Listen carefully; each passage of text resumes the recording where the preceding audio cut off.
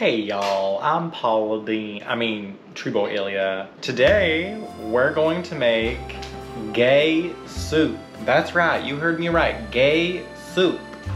All right, so I want to make a soup because I am wearing my aligners again and trying to get my smile back to where it was. I feel like I was more confident smiling, that's just me, and my mouth really hurts when I have the aligners in, and these particular ones, like I got my wisdom teeth taken out since, so they kind of like rub on my tongue and this and that. They kind of hurt, so I want something a little easier to eat throughout the day. At lunch especially, something easy to eat, something I can just warm up and eat, that's easy on my mouth. I can take it out, brush my teeth afterwards, and put my aligners back in. So today, we're making gay soup. That's right, you heard it right, gay soup. Yes, Gaga. Now, you may be wondering, what makes it gay, right? What makes this soup gay? Well, for starters, you need colorful carrots, colorful potatoes, and you need some fresh herbs from your garden. These are just the tops of some chives, you know, just some chives from the garden. So you need that. That's essential. It needs to be from your garden. That's what makes it gay as well. You can go to the store and get some herbs that you don't have in your garden. So we have some Italian parsley, okay?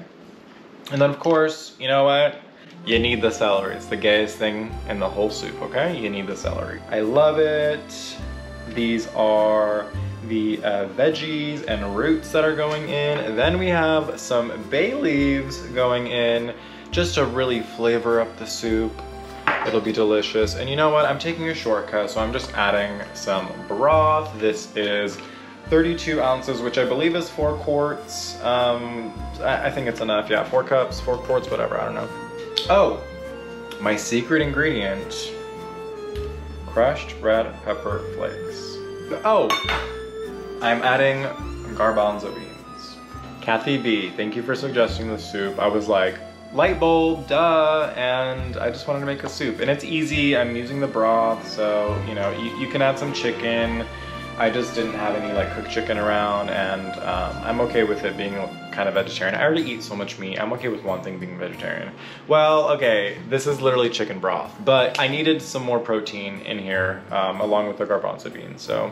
All right, y'all, we have our potatoes.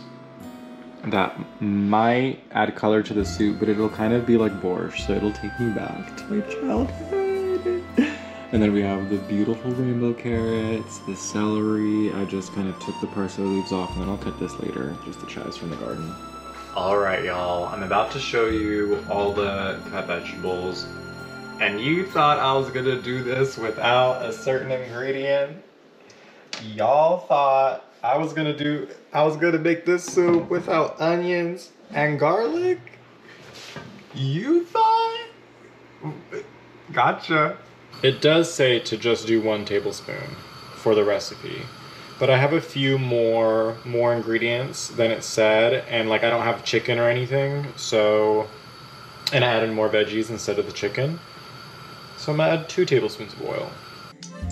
And now we add all the veggies in, all the potatoes, all the carrots, all those rainbow veggies, and of course the gayest thing in the soup, the celery. You gotta add the celery.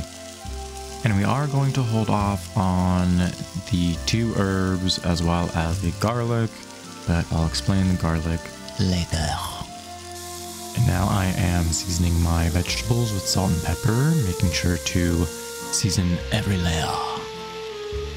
And as you can see, I'm adding the garlic in now. The vegetables have been cooking for about 6 minutes. They have 2 minutes left, and I added the garlic in.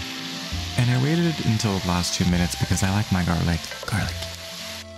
And now when the bottoms are nice and caramelized, we add the broth. I would have added 2 quarts or 8 cups just so I had a little more broth to sip on, but that's okay. It was still delicious. And now our goal is to basically deglaze the pan. Get all those bits at the bottom. So now we just have to bring this to Bring this to a boil and then let it simmer for about 10 minutes or so until the vegetables are tender. All right, so I was able to get this up to a boil, and now what I'm doing is I'm letting it cook on low for 10 minutes. And the reason why I added the chives in right now is because the chives that we have in the backyard are a little hardier than usual. So I'm gonna let them cook with the vegetables, and then I will add the parsley in along with the, we don't have lemon juice, but I'm just gonna add a little bit of lime juice just for a little bit of acid in here. 2 tablespoons of lemon juice, so I'm gonna add 2 tablespoons of lime juice. And I just put the lid on just to let it, you know, get nice and in there, you know, when the lid is on. So I'm gonna let it do.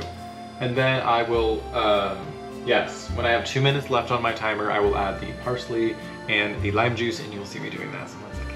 Alrighty, so admittedly I forgot to add the bay leaves, but there they are. I added the parsley right now. The timer is done, but I'm going to add this stuff in right now. And 2.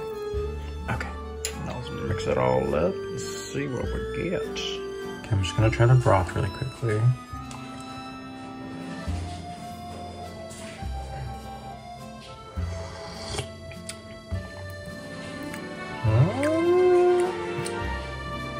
I like that lemon juice. The lime juice, sorry, I keep saying that. Salty enough. I don't taste the bay leaf yet, but that's my fault. I'm gonna let it just like chill under the pot right now. I'm sure the vegetables will be cooked. I'm just going to leave it to simmer because it's still 5:28. Jared and I can eat at 6. And actually, I'm going to add the garbanzo beans right now. I'll show that right now. All right, y'all, so another characteristic of gay soup is that it has to be thick. So lots of protein as well, okay? So we don't have meat in here, but we do have the garbanzo beans. Yes, goody booties, we're gonna have nice and tender root vegetables. And the bay leaf will just, you know, flavor this soup so deliciously, so hyper palatable. This is the end result, a beautiful brothy but hearty soup. We put some cheese on top. It was delicious, fresh, herby, hearty, filling, and you know what? Jared made some Red Lobster cheddar biscuits, and I had 4 of them, and they were fucking delicious. This is pretty damn good. Thank you, Tree House mates.